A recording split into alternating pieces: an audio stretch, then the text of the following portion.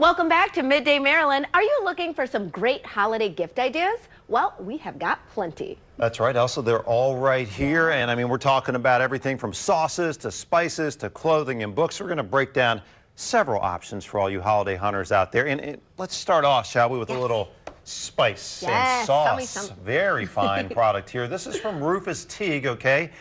Wide variety of sauces and spice powders here in the center. Rufus tells us, hey, this makes bad barbecue good and good barbecue gooder. So, gooder? I mean, gooder, that's some serious sauce. But I mean, we've got the whiskey mash and the heat.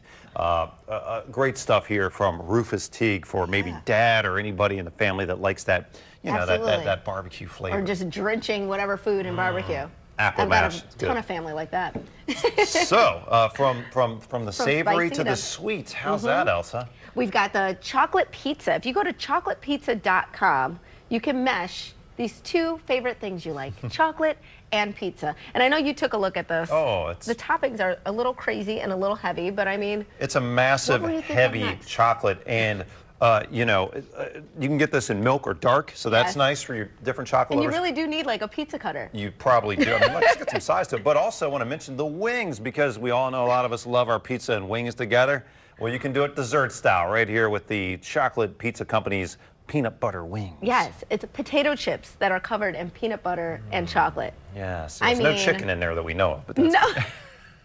That might be too much. Yeah, it would be a little over the top. But again, great for dessert chocolate lovers. Good gift ideal here. Yes, and as you are eating, you can set the table, set the ambiance with blisslights.com. So these are just light bulbs that you can put in your home, and it really just sets the scene. It makes you feel very festive. A girlfriend of mine had it in her house, and we walked in and just looked lovely. I mean, look what that does to your Christmas dinner illumination. It's like a Christmas star field just all around you. And really pretty. That will change things up at Christmas dinner for sure. We've seen them outside for years, and now they've got them inside. Yes, and I always say it's not lazy, it's efficient. So, you know, you don't have to string up everything. You can just put this in there. Stay away from the ladder. Yes. Now, a line that I really like, just discovered, is Modern Child. That's modern spelled with an E. And modernchild.com has all of these fabulous outfits, dresses for $35 and less, okay? So dresses for your toddlers, and also they have a Mommy and Me line, which I love, because a lot of times with my, oh, that's my daughter, ugh, love her, so cute, I'm biased. Our ultimate Midday Maryland model so far, Elsa. But you know, she loved the quality of this, and I know that sounds funny talking about a toddler loving the quality, but she's very particular about things being itchy or too tight, and if you look, here, it is lined with really, really soft material, so that's great. And $35 or less, gotta love that. Yes. Next up, we have got the ish no one tells you about with pregnancy, a great gift, and we actually have the author, Dawn, right up now. Hi, I'm so glad to be with you talking about my new book.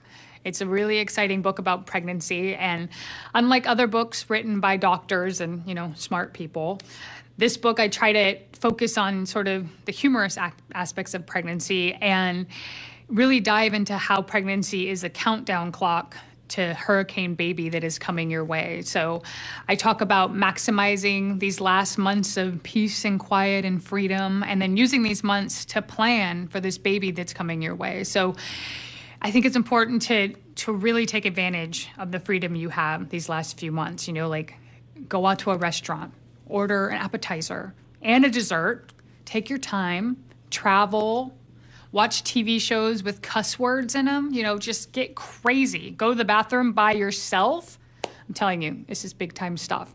And then after that, it's important to start having some conversations with your partner and start planning what you guys are going to do after this baby gets here. And I think one of the most important things to talk about is feeding.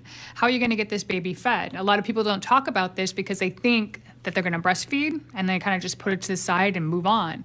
But breastfeeding turns out to be really, really hard. And I've teamed up with store brand infant formula, and they did a survey that found that formula is the last thing pregnant women research before they have a baby and the first thing they research after they have a baby, which makes sense, you know, because pregnancy is the time when you think, okay, I'm going to breastfeed, and you just put it to the side, and then you start breastfeeding, and oh, it's really, really hard. And so it's important to think about these things before the baby gets here.